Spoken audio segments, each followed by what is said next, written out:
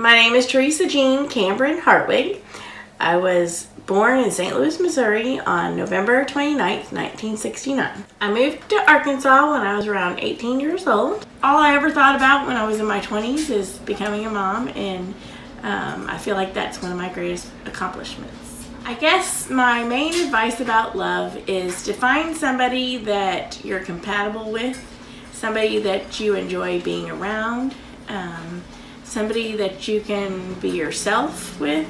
I do the majority of the cooking, but my husband and I have a deal that, you know, if I cook, then a lot of times he helps clean. Family means a group of people that you can call your own and that you belong to, and people that you can always call on, and that it means that you're never alone because you always have someone with you.